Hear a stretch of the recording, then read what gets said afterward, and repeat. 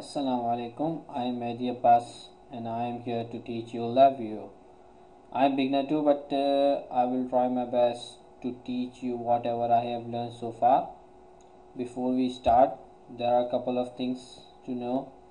First, I am using English as a medium because I am weak in English and this will help me to improve my English. I will try my best not to use Urdu words. You can also comment on whether I should use Urdu or English. Second, you can ask any question regarding Labview by mailing me at mehdiabbas_salehi@yahoo.com. You can see on the screen my email address, and I will try my best to give your answer either by replying your mail or by making a video tutorial. Let's start. This tutorial is about installing, activating, and some basic information about Labview.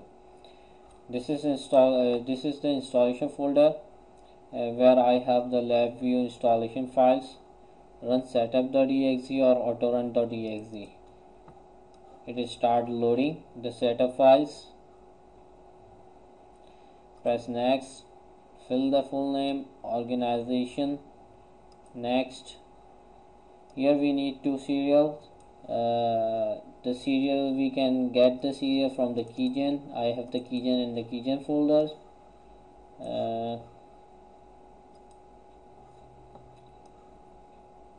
Here we need to put two serial, basic, base, full or professional, any one of the here, and the application builder here. Generate the professional. I put the professional one, copy it, paste it. Change for the application builder, generate it, copy it, and the paste it here. Then press next. Select your destination folder for the NI software or destination for your Labview 2010. Press next. You have here the components, the basic components which required. Just leave it as they are. Press next. Just go on. Leave it. If you need to auto update, check it, or if you don't, uncheck it. Next, and you will get this. Then again next, installation prompt, last confirmation, and then start installing.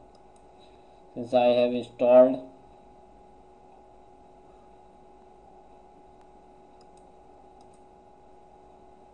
my installation is completed.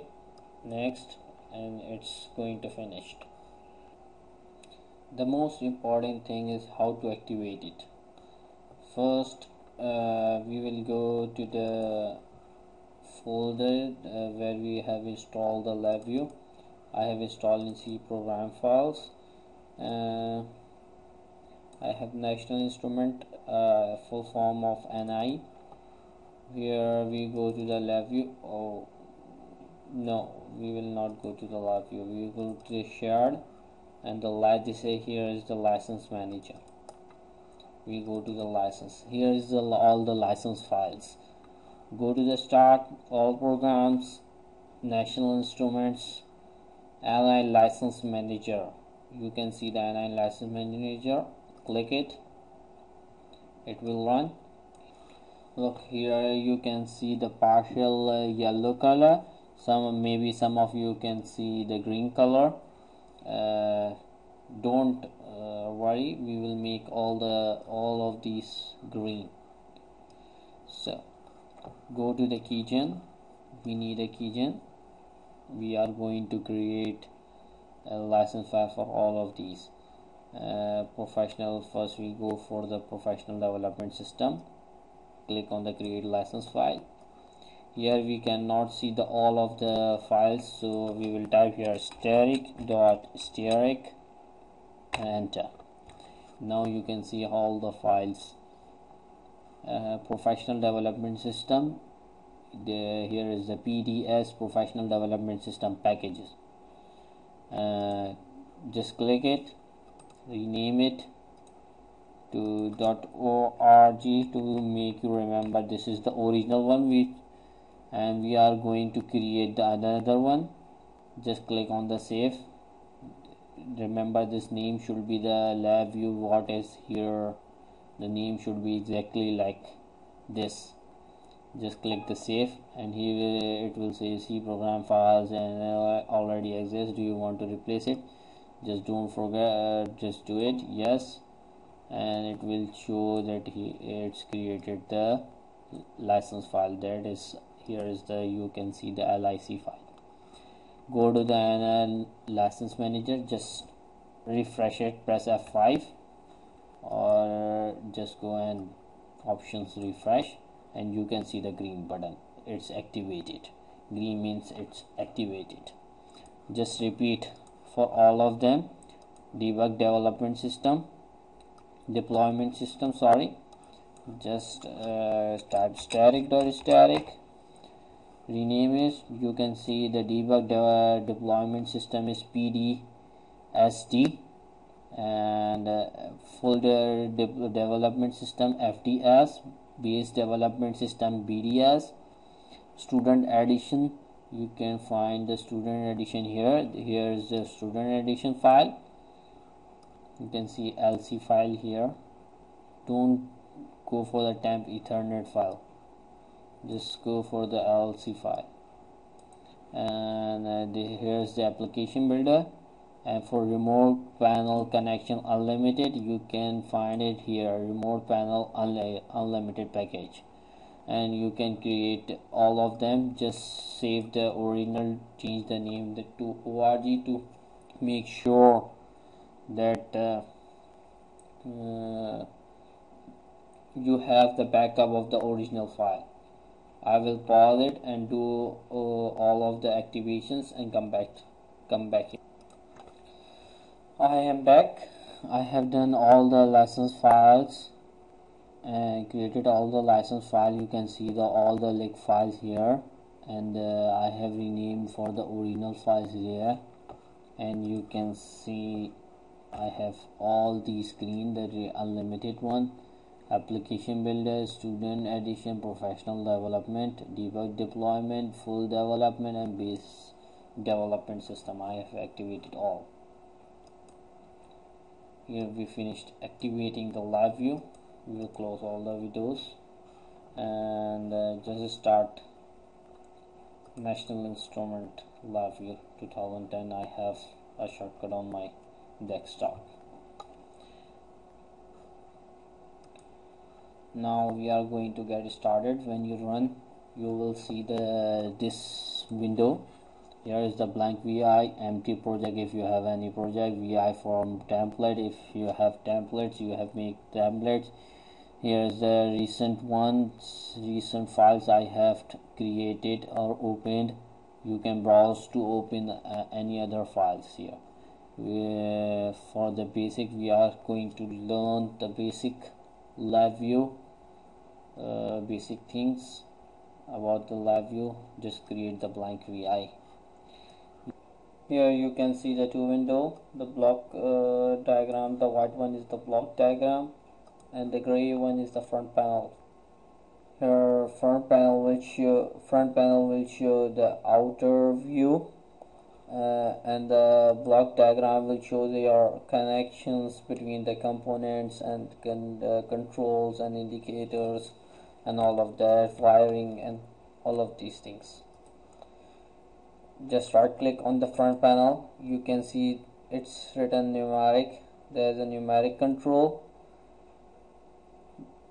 This is numeric indicator. Numeric control, it will control the numeric value, and it's the numeric indicator will only indicate your numeric value. You can say that numeric control will give your input, and numeric indicators, or you can say just make it generalized that control will give input and the indicator will give outputs. Here's the numeric input. You can say the numeric input, the numeric output. This is time and vertical fill slides. This is all related to numeric values. It's the boolean imports and boolean outputs, you can say boolean controls. These are buttons are the boolean controls, and these are the boolean indicators, the LEDs, the string, arrays and the matrix. If any one of you have familiar with programming or any scripting, and he will know what is array is. This is decoration for decoration purpose. The decoration, the line, the thin line, thick line, and you can see the horizontal, vertical blocks is flat frames, the triangle, the circle, raised one, flat one, recessed circles, where you will put your outer, or you will design your outer look of your device or what you are drawing or making. Here you will draw simple wiring between and adding the functionalities. We will just make the simple one. We will create a boolean, a switch. I am putting a vertical toggle switch here, and a square LED here. This is you can say the control, boolean control, and this is boolean indicator, or you can say that this is boolean input and this is boolean output. You can see, when you go to the block diagram, you can just shift between the block diagram and front panel by a hotkey Control E. Control is the hotkey for switching between the front panel and the block diagram panel. And you can see the light is open. This will auto select your tools. When you get near to this point, you can see it change the tool with this tool. This is wire tool, connect wire tool, from this position or size or select tool. You can say it changes to wire tool. Just connect the wire from here to the indicator, from input to output or control to indicator, and just open the switch and press run. You can see the light is glowing. Just off the switch and press run, the light goes off. This is operate value. You can operate the values of the indicators from this tool. If the automatic is open, you doesn't need to select the tool.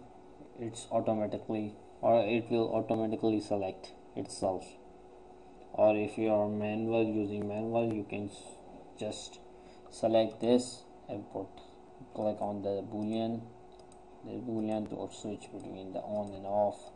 Or if you have a numeric control, you can just change the values. This operate value tool.